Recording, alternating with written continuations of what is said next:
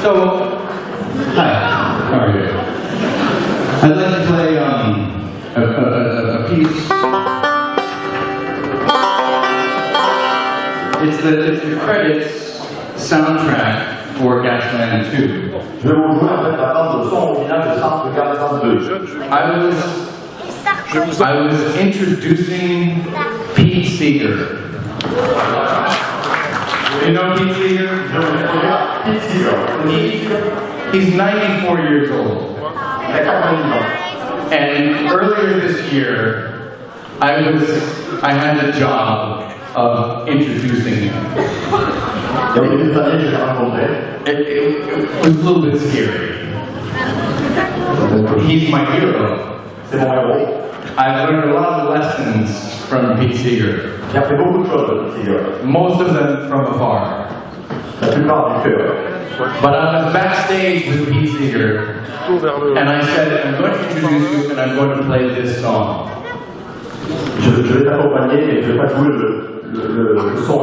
And he said, when I told him what I was going to play, and he said, oh, that's the biggest hit song of 1814.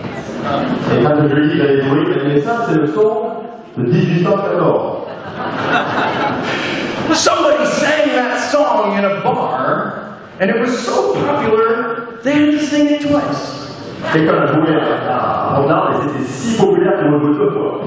Pete Seeger told me this. And then he says, and then, clip clop, at 4 miles an hour, all the way up and down the coast, this became the most popular song in America. Et petit à petit, à 4 km/h, en suivant le long de la côte, c'est devenu un des sons les plus populaires d'Amérique. On horseback. So, I'm gonna play it for you now. And then I'm gonna tell you why I think that's important after.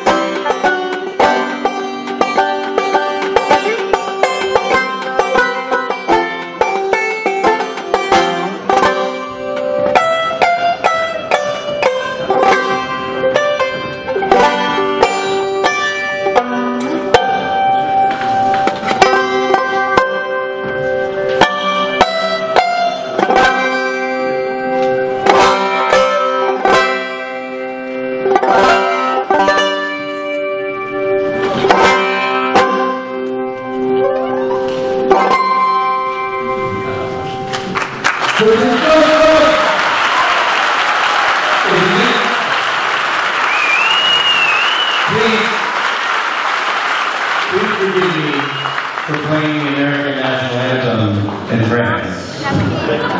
But the important thing that Pete said to me is, if a bar song can become the American national anthem.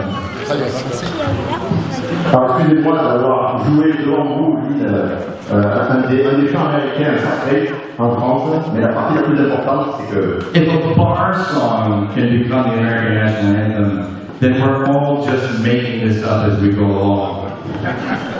ce film américain nous appartient, il appartient aussi à tous autour. And we are in charge of writing the next phase of history. Et nous sommes ceux qui devons continuer ce son et finalement écrire le prochain chapitre, la prochaine strophe de cette musique. So, thank you for authoring. Thank you for writing the next chapter of democracy. Merci de continuer la musique et merci d'écrire